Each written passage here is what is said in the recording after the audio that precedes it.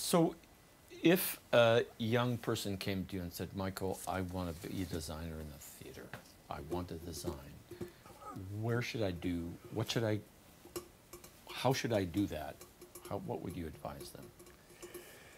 Well, there was quite a period of time when I worked at the theater school when I was professionally involved in training young designers, you know what I mean? And my clear answer would be enroll here and do our program, and you know, not only will you possibly learn a few moves and some technique, but you'll also begin to build a kind of network of contacts and relationships and stuff, which will serve you perhaps for your whole career, in the same way that I'm sure you did too.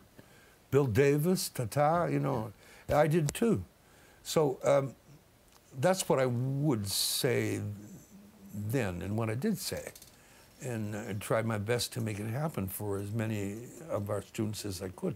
And in terms of the technology, all the emerging technologies and all the internet and all the mashups and everything else, would you encourage them to, because theater, it seems to me, is being marginalized, right? The other kind of spectacle forms are growing, electronic forms, but we're holding our own, but we're not growing at the rate that we did grow. So, well, I have no solution for that. I mean, you know, the advice and counsel that I would give students that we had at the school in design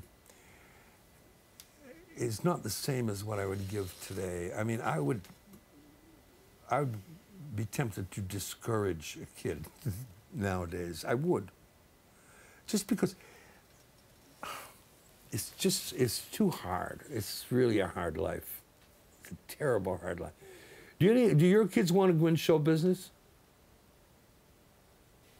Funny about that, huh? Is it too hard financially? Is it too hard career-wise? Is it too hard? How is it? It's too hard in all of those ways. And you know, I don't have any kids, but if I did, I think I would discourage them from, you know, from doing this. But if they were determined, then I would do everything I could to help them, you know, like, what else can you do? But, I mean, people say, follow your dream. Okay. People say, you can be anything you want in your life. You know how, like parents will say to their alpha kids, you know, like, you can be anything you want in your life. Yeah, but what if he's stupid? You know, I mean, the biggest problem that alpha kids have is their alpha parents. I'm serious. I have a few friends of mine. Michael Eagan on parenting. You know, it's the pursuit of happiness, which we all, you know, we all want to believe is possible for everyone, and God help us, it should be.